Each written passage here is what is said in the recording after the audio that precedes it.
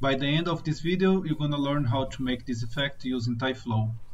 This idea came from the question from Bruno Jean in tyFlow group in Facebook, and I end up with the same setup as Boban Krasmanovic, but he shared the files even, and I learned something with his setup, and I'm going to show you everything today. Here, the setup, in case you want to just to come back and remember some setups, you pause the screen and you can see the setups here.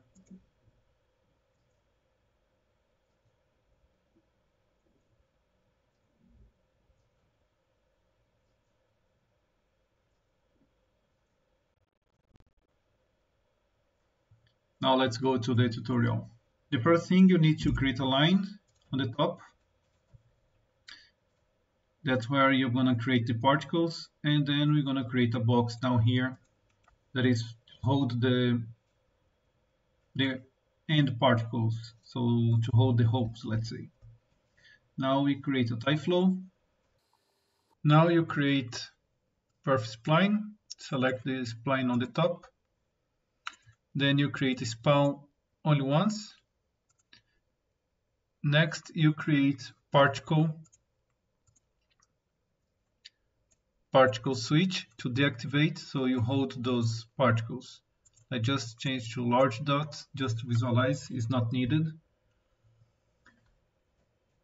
Next, in spawn once, you create a new event, and here you're going to create a spread. And this spread, you're going to send them all the way down to inside the box.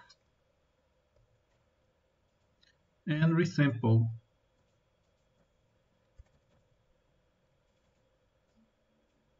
Resample, you're going to change to parent to children. So this will be the resolution of your spline, basically. Quite important. Next, you're going to create a particle bind. And you can click in show bindings. So now you see these will become your hopes. And for that, you're going to create a spline path. Create new. So you can visualize them now. And you create by particle bindings. Let's make this line a little thicker.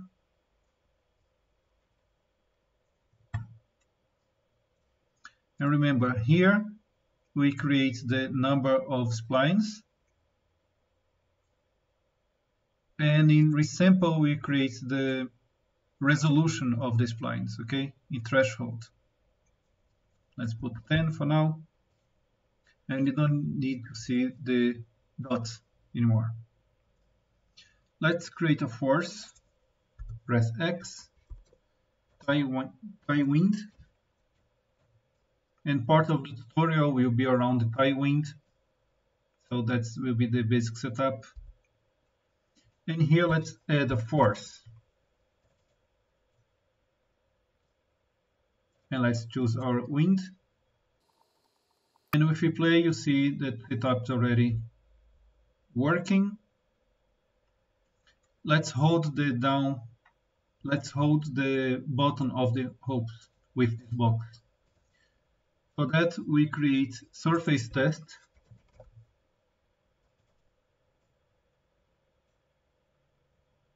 We choose the object and select volume inside.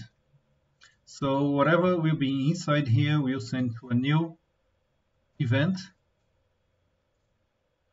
We're going to put a particle switch, and it's deactivate bindings, so it's holding place.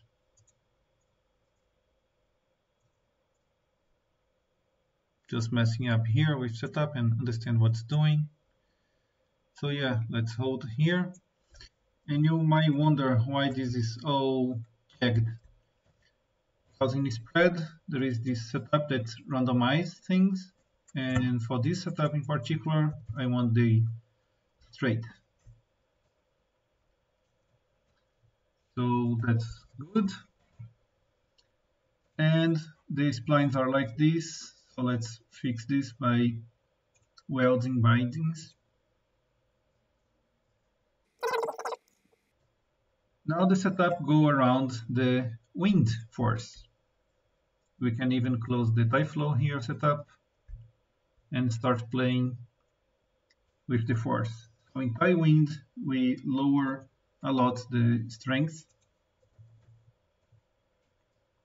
but your main friend here is this guy, the noise. You can even reduce here. Let's put 0. And basically it's already working, but how to make it nice like mine? You can create it a little bit lower here and spread. You're gonna keep going down, and percentage we reduce here, so we create more lines. The width of the spline itself we need to reduce also. And in resample we can increase the resolution of the lines. Just so you to understand, let's put 90.